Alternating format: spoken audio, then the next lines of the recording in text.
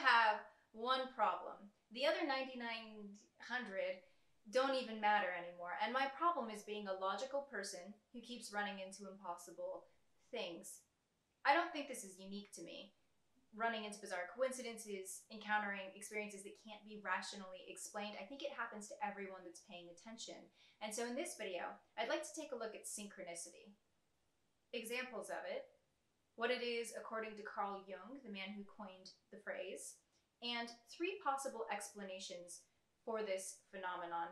As usual, this will be a clusterfluffle of ideas that comes full circle at the end, so stick around for that part. And if you're feeling daring, you should like, comment, and subscribe right now before you even know what you've gotten yourself into, or if you're into it.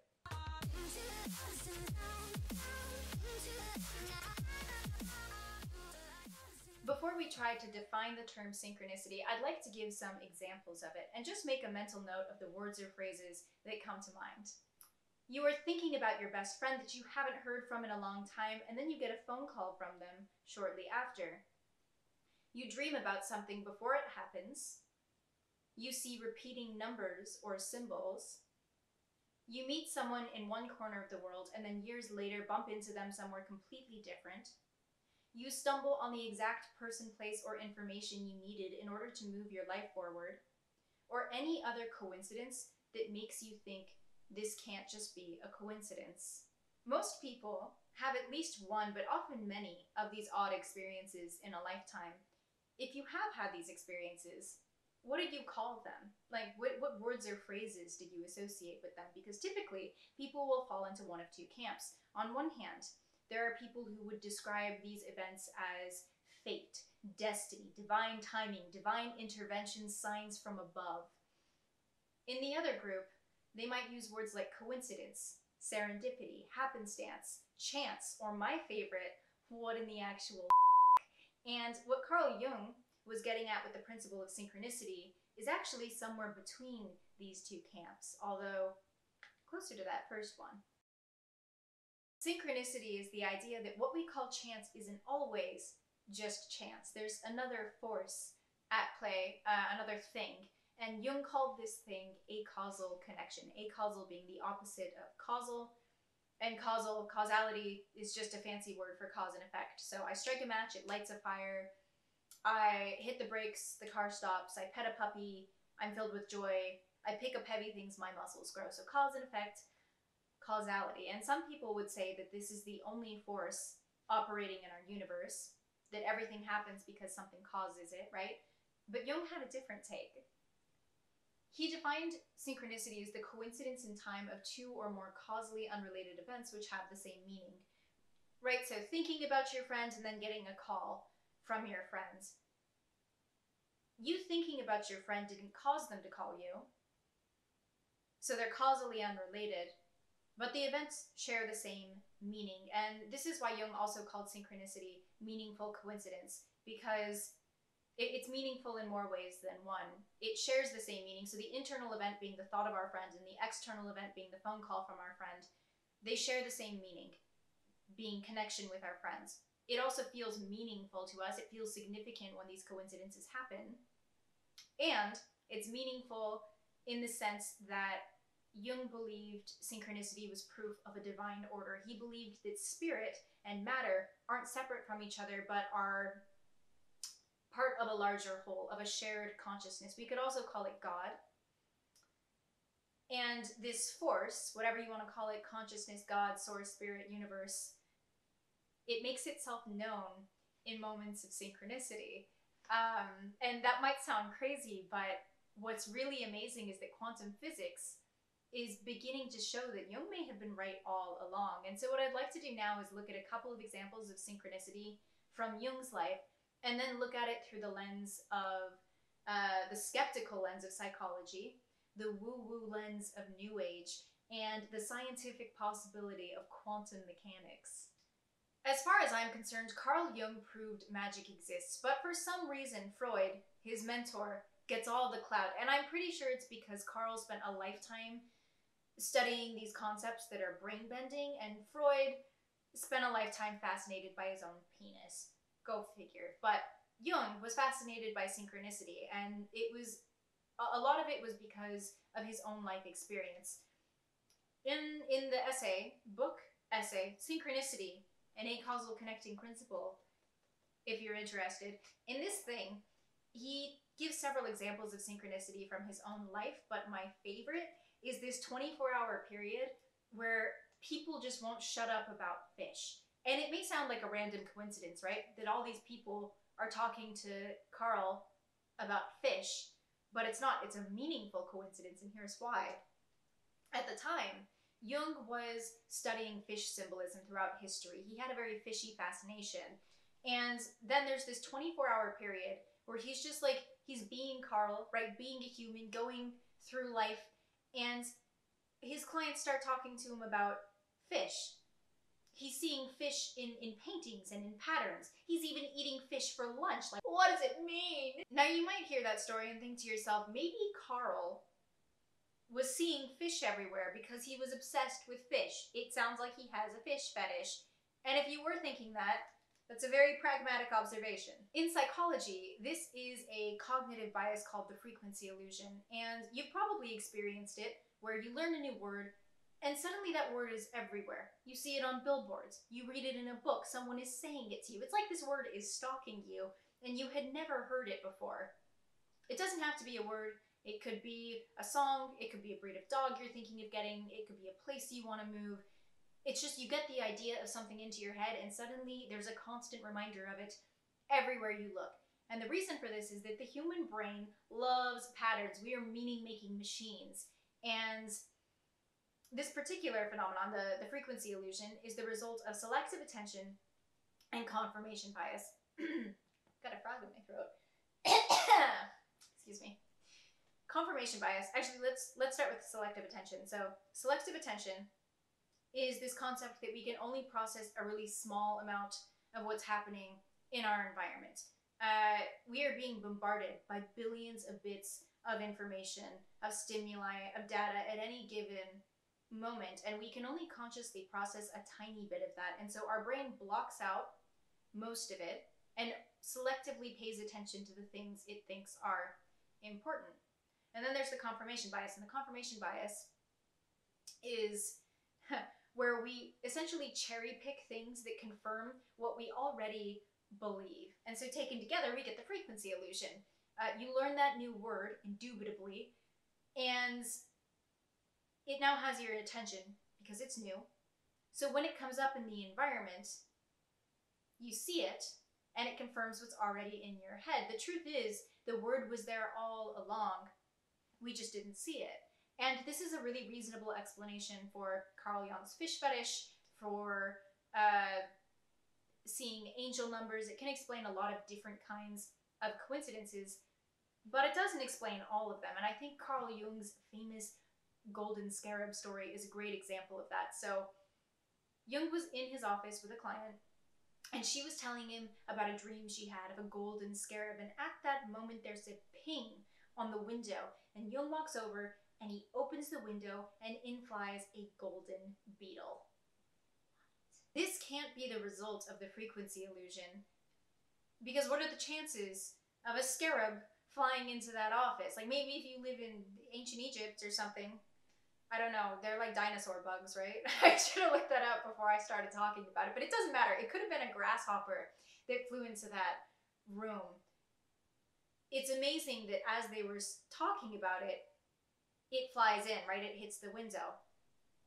It crashed her therapy session. And we could call it a strange coincidence and leave it at that, but for anyone who's open to exploring the possibilities, and certainly anyone who has experienced a spiritual awakening, it feels like there's another layer to this. And there is, although whether or not it's spiritual is up for you to decide. This particular patient came to Jung looking for a psychological change. She felt very stuck. And when Jung met her, he was like, I don't know, because she was very rational. She was very stuck in her ways. And he felt that the only thing that could shake her out of this was something that was impossible, irrational, or inexplicable. He basically sat there praying for a synchronicity, for a magic coincidence, and that's what he got with that golden beetle. I should add this, by the way, because it relates to that last video, and I think it's important. What he was saying this woman needed was a shaking of the snow globe, right? To reference that last video. And that's essentially what a spiritual awakening is this crumbling of what we think is our reality. Jung was not a psychologist. He was a shaman in a psychologist's clothing. In any case, this beetle was exactly the magic coincidence he needed to blow her world open. And so when he literally handed it to her, he was like, here's your beetle. Maybe what he was handing her was her link between the physical and spiritual worlds. And so let's touch briefly on the New Age idea of synchronicity. According to New Agers, synchronicity is a sign from God, from angels, guides, from the higher self, that they are on the right path, right? It's a guidepost saying, go this way, you're aligning with your highest good. And regardless of whether or not that's true, I think it's interesting to consider the past two examples through that lens. So with Jung and his fish fetish, what if his studies were pulling him deeper onto his destined path, and that is why the synchronicities were coming up?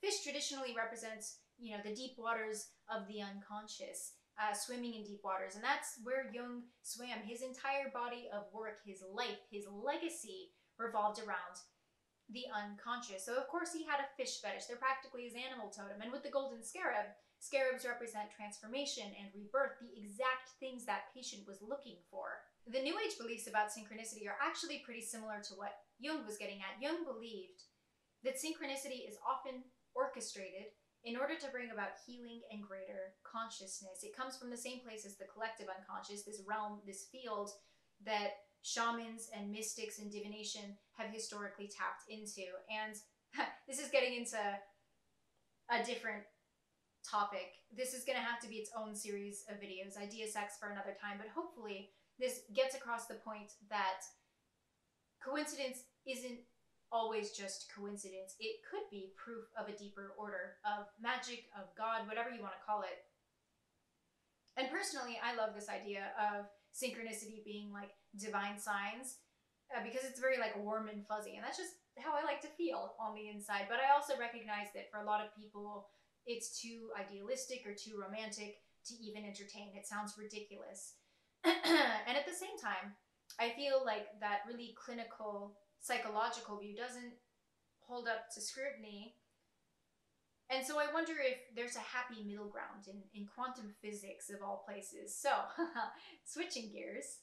In the beginning of this video, we touched on the laws of time and space and causality, and those apply at a macrophysical level, but when we get down to a really small level, to a subatomic level, they need not apply. A really small particle, like an electron, it appears as though it can operate outside of time and space. It can be in multiple places at once.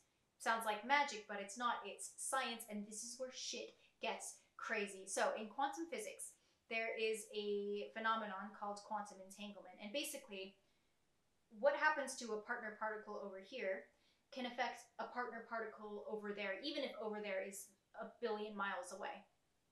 We don't understand how or why this happens, but we understand the general process that two subatomic particles will come together, and there's a linkage that takes place. They exchange information, they take on each other's properties, and after that happens, we can take particle B and we can fling it across the globe. And then we take particle A and we change something about it. Say, we make it spin counterclockwise. Instantly, particle B will start to spin counterclockwise. This happens so quickly that it is either happening at 10,000 times the speed of light, or it's happening outside of time-space. Einstein, for the record, was not a fan of quantum entanglement. He called it spooky action at a distance, which I think is a funny way of putting it. But it's worth noting that Einstein and Jung were contemporaries. They had conversations about synchronicity, and Einstein actually inspired Jung's principle of synchronicity. Einstein turned the world on its head when he showed us that time and space are relative. What Jung is proposing is that spirit and matter are relative. Let's look at it this way. At some level, the particles in our universe appear to be operating outside of time-space. We'll look at a couple of examples to drive this home. So back to that earlier example of you're thinking about your best friend because you haven't heard from them in a long time, and later that afternoon, you get a phone call from them. This is acausal because you thinking about your friend didn't cause them to call you.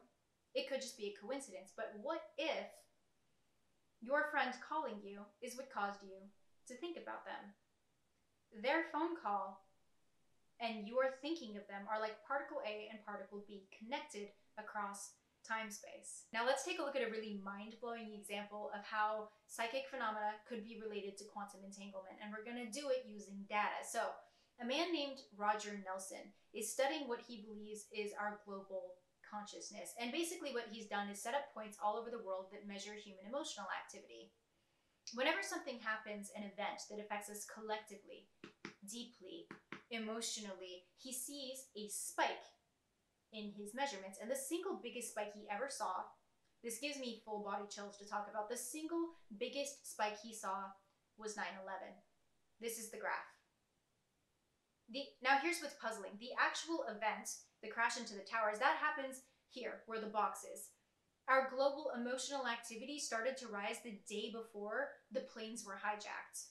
And so when we think of how quantum particles operate outside of time-space, suddenly something like remembering forward isn't such a stretch of the imagination. I wouldn't be surprised if quantum entanglement could explain why some people feel instantly familiar to us. I wouldn't be surprised if quantum was the reason behind all psychic phenomena, because psychic is really just science that we don't understand yet. When I set this book down, my thought was true coincidences are rare, but synchronicity is everywhere. And I think that if what we're talking about on this channel is real, right? So synchronicity, the collective unconscious, claircognizance, astral projection.